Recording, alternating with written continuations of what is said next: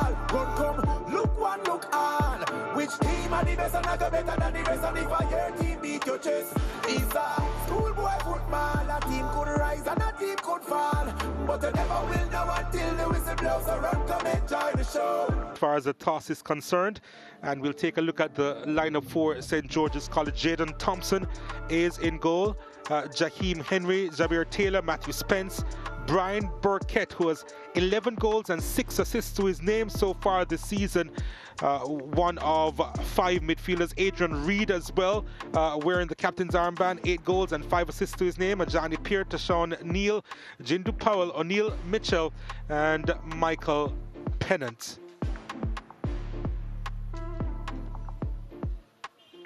St. George's looking to apply their usual slick passing game and a formation to suit. Lining up with 3 at the back, but expect a lot of fluidity among that, or in that formation. As we take a look at Jose Marti, Jamar Reed in goal, Orain Gale, Tashawn Henry, Kiefer Powell, Riquelme Headley, Shemar Hanchard, of course, is their striker with 6 goals so far this season. Andrew Anderson, Kwesi Reese, Davian Gale, Kimali Blackwood, and Malik Reed complete the starting lineup. And to counteract the slick passing of St. George's, Jose Marti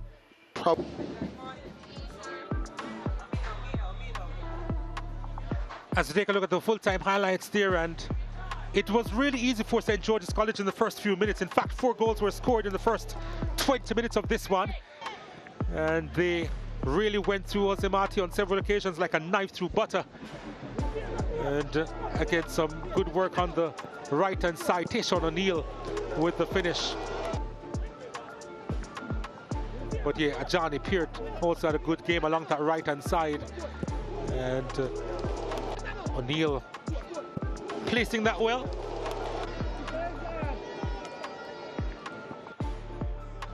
And then in the 8th minute, another one.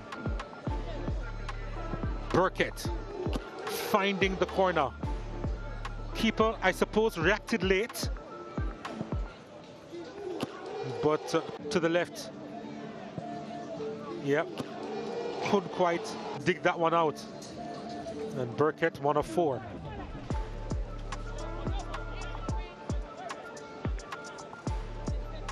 Jose Marti tried to get involved, and they had a couple of attempts on target. And then Burkett became poacher-in-chief. Adrian Reed with the free kick.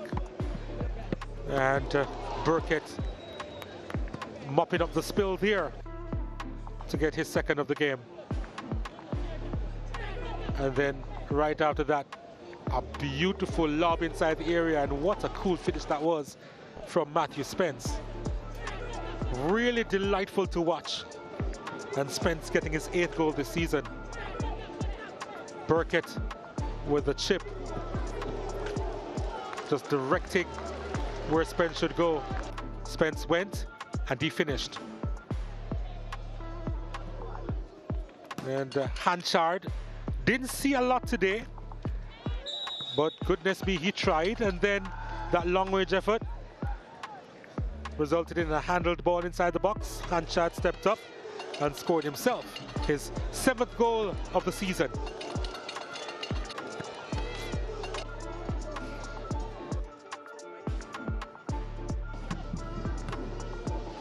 In the second half, so many opportunities for Jose Marti with this play. And then it was cleared off the line in the end by Pennant.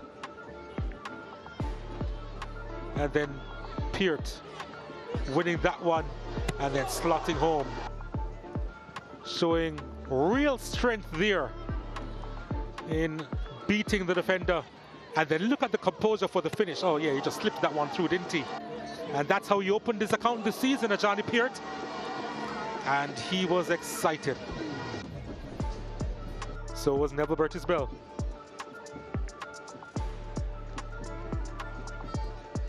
O'Neill working well.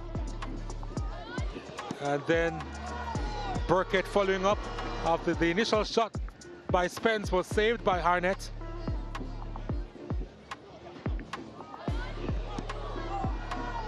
And Burkett finishing off his hat-trick there.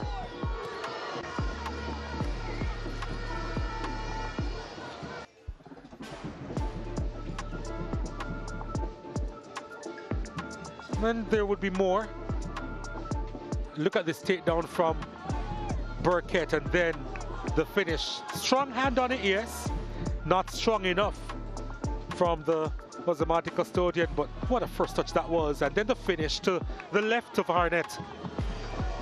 And Burkett had 4.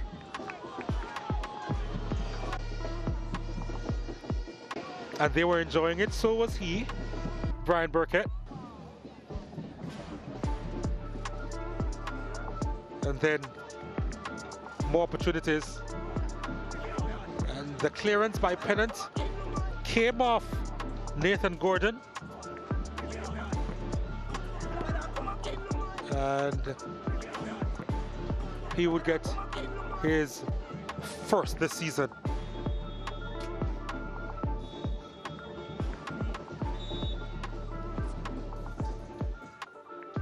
Turned out to be a consolation in the end.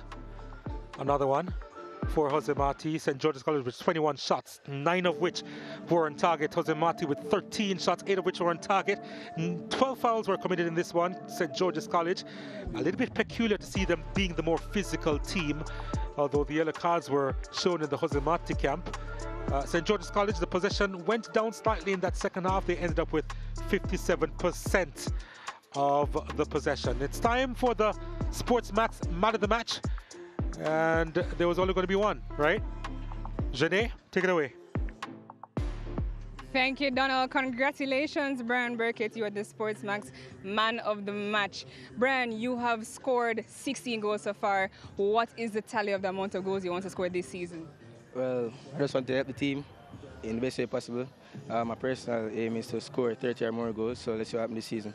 Well, you're at 16, so you're more than halfway there. I see your dad behind the camera. Is he one of your main supporters this season? Yes, my parents, close friends, family, they're all there, teammates, coaching staff, so they're all there to support me.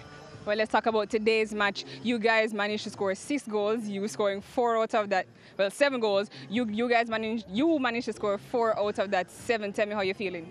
Well, I'm feeling good. Finished the game injury-free. Got the victory, thanks be to God.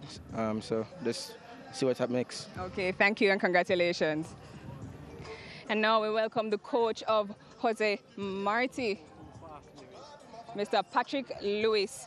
Coach, not the result you would have wanted today, but your boys managed to score 2 goals in today's game. Are there any other positives you can take away from today? Well, basically, I have players that went in the game that give a good impression of themselves. So I guess we look good going forward, though we lost the game. Well, in the second half, your boys were more competitive. Was it more of an improvement of your team, or do you think Georgie's eased off of the gas? What is your take? Well, basically, I guess the TV got to them, but in the second half, they have a more understanding of the TV and the crowd and the whole thing. So I guess that's why they play better. Well, you're third on the table. Is that an indication of the progress or the growth of the program you've implemented at Jose Marti? Most definitely. And coach, lastly, young Arnett showed a lot of quality. You brought him onto the park, and many were wondering why he didn't start. Is that giving any complications as to you picking a starting lineup?